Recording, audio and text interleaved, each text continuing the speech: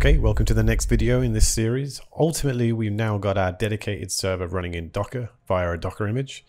The next thing is to basically set up Kubernetes running locally and then basically have the infrastructure as code part run to deploy that container into Kubernetes.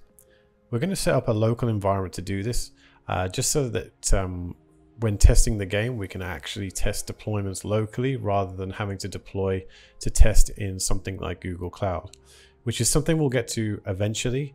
But for now, it's best that we can run everything and test everything through our local environment.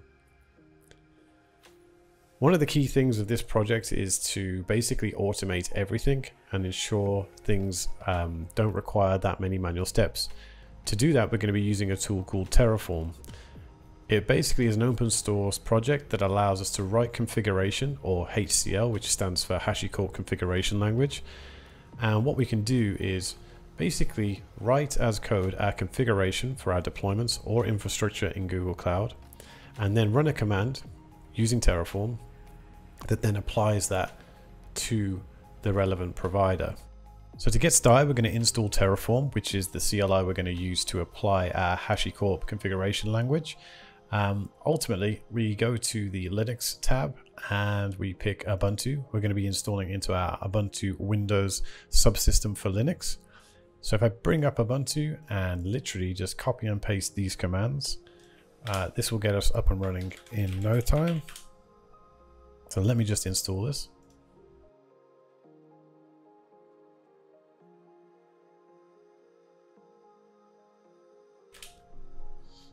Once installed, you can check that all is well by typing in terraform-help, and you should then get a help message within your terminal. And that's it. That's Terraform all installed and set up. Okay, the next step is to get Kubernetes running locally. If you haven't got it already running, then start up Docker for Windows. And in the taskbar, once you've loaded up Docker for Windows, you should see your familiar window. Go to Settings. On the left-hand side, you can click Kubernetes and click the tick box that says Enable Kubernetes. Apply and restart, and it will say it will take a few minutes and requires an internet connection, so just hit install and let that run through. And now you'll see an additional icon down here on the bottom left where the Docker engine is running, and also now it's starting up an instance of Kubernetes. Once it goes green, you're ready to start deploying applications into your local instance of Kubernetes. Now Kubernetes is enabled, we have our sort of building blocks ready for us to be able to deploy our dedicated server, which we have now containerized. By building that Docker image, we now have a container that can run in Kubernetes, where it will handle automated deployment and scaling for us. It's worth noting that in the future, we're going to be adding on something called a gonez, which will sit within our Kubernetes cluster to allow us to notify and give more context around what's going on within our Unreal Engine game server, such as when a player connects, disconnects, or when the game server itself needs to gracefully shut down. For now, let's just get our Docker image that we built in the previous videos up and running in Kubernetes locally. First things first is we're going to create the folder structure and another .gitignore just to support the Terraform HCL code that we're going to write that's going to deploy our dedicated server into our local instance of Kubernetes. So the first thing is, if you look at the root of our folder, if you've been following along from the previous videos, we have the infrastructure folder.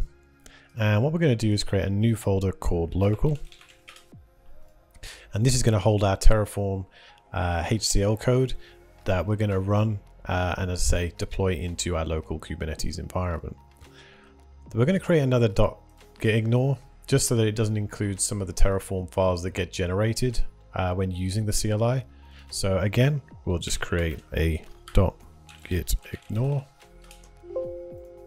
I'll put a link into the description. I've already got a pre-built version of this, so if I head to this and paste that in here. Again, this is just pulled from the .gitignore examples that are online that are recommended, and we'll just save that.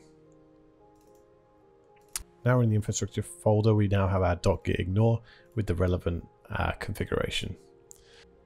Just to make sure that we're on the same page, I'm going to rebuild our Docker image just to ensure that that is available in Docker for Windows. So I'm going to go to Ubuntu and I'm in the root of our project here. And I'm going to go into game as we've done previously. And if I go into the Unreal folder, I can then run our docker build command -f and point to the Docker file, .server file, and tag it. And this time I'm just going to tag it as vs-server with the dot at the end for the context and hit enter.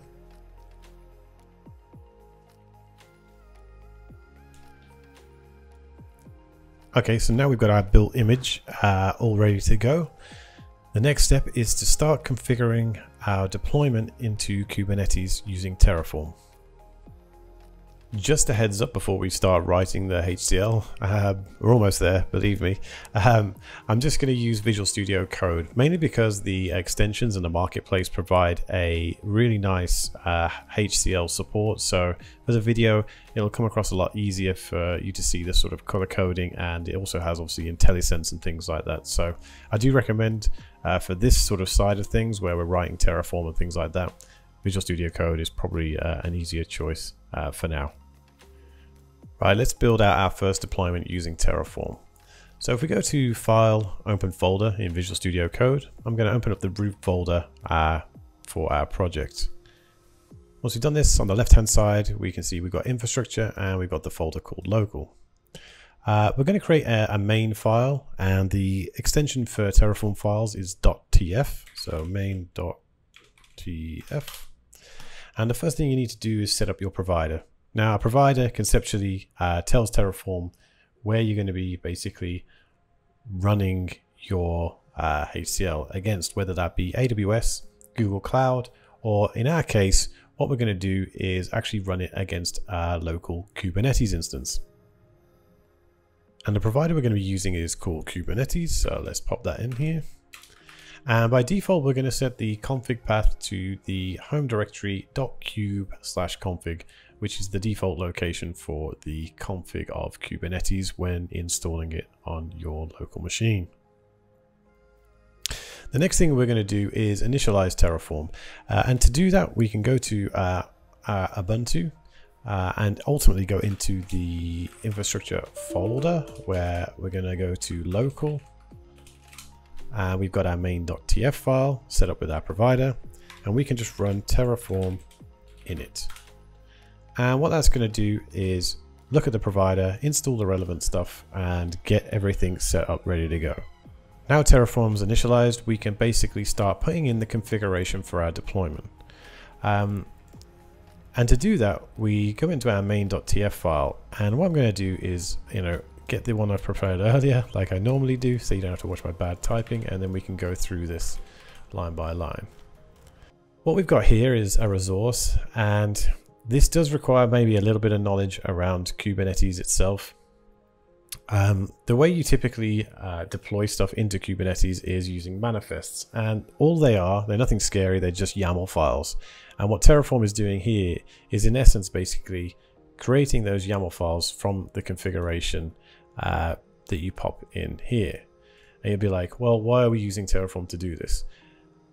Mainly because we want to automate it, and we also want it to be committed into our Git repository as code. And it also allows more powerful things for variable substitution and reuse later down the line. You can already see here there's some funky syntax that also allows you to reference other properties from other resources. So in this case, we're saying that the selector here for the value is going to come from Kubernetes deployment.vs, which relates to here, from the metadata, get that first item and get the labels, and then get the value of .game. So in this case, our selector is going to say the game needs to equal this string of verses. So going through the resources that we're going to create, we have a service. In Kubernetes world, a service is basically an entry point or a way of exposing your containers that are running. We have a resource that is a deployment, and in here this gives a specification of how you want it to be deployed and what what container you want to be deployed. So in our case, if we look through, we have replicas of one, meaning we want to run one of them. We have some metadata around what labels we're going to give it. We're going to call it, well, we're going to add a label called game, and we're going to call it versus because that's our game name. And then simply down here, the spec for our template sets up what container to run. So we just built our Docker container and it's called vs-server. So that's the image we're going to specify. We're going to say always use the latest. Typically in production, this is not a good idea, but for now, for running locally, it's fine.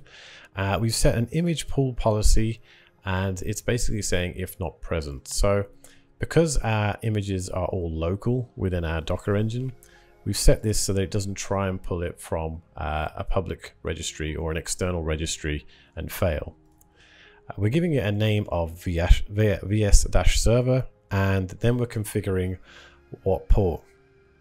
So think of this as basically doing something similar as publishing ports from when we were running it via Docker. So when we did Docker run and we did -p, it's kind of, I would say, almost an equivalent to look at it in that way. So we're saying the container port that's going to run is 7777, and we have to specify the protocol for the Unreal Engine dedicated server to be UDP. Just going back to the service configuration along the top, we also have to specify the port that we wish to expose and the protocol being the same, being UDP. This port can be a different port if you wish, but you will need to specify a target port if that's the case as well. But we're not going to go into that. For simplicity's sake, we're going to say the port is 7777 and the protocol UDP. This selector here specifies what the service will, well, how the service will route traffic, and it will basically pick out any container that has this label of game equals versus, as we've noted before, and then route traffic to that. The type is load balancer, meaning it will bind the external IP to your local host address, which means it will be available when we try and connect to it using Unreal Engine, well, the Unreal Engine client, should I say. With that done, we can now head to the terminal and we can see what Terraform thinks needs to be applied. So if we do Terraform plan, it will look at the state file and look at what we currently have deployed in our local Kubernetes instance, which is nothing, and it will let us know what it thinks needs to be added or changed and updated. We know that this is a fresh install, so let's just do Terraform apply. It will give you a prompt just to say that you're happy to apply these changes. We're going to say yes, and then it should then create the deployment and service accordingly. It's now said that it applied, the apply is complete and the resources are now in Kubernetes. We can check this using the Kubernetes CLI. So a few commands, so kubectl is the CLI, and we can do get services. And you can see here we have a name of vs-server, the type is load balancer, the external IP is localhost, and we have our 7777. It's allocated itself an internal port of 30162, but don't worry about that for now. And the other thing we can check quite simply is the resource we deployed as well was a deployment. So if we look at deployments, you can see VS Server is there as a deployment. Now we can do get pods, which is another Kubernetes term. And you can see we have a pod running of VS Server, a unique ID, and it is 1 of 1, and it is running. If you wish to see the logs, you can also do logs space, and then you can copy your pod name and paste that. And you can then see the logs all appear as expected. You can also follow them and keep a tail of them by doing -F, and now you're following the logs. So when we connect, when the logs come in, you'll be able to stream those into your terminal. Right, so that looks like it's all worked successfully. The next thing we can do is actually test it. So we can get our pods and we can see that that's running. The next thing we're going to do is follow the logs so that we can test our Unreal Engine client, and just to make sure that we can connect to our now running Linux dedicated server within Kubernetes. So if we do logs and put in the pod name with -F, we can see the logs appear and they're streaming. The next thing we're going to do is go to our game in Unreal, So we'll load up the project.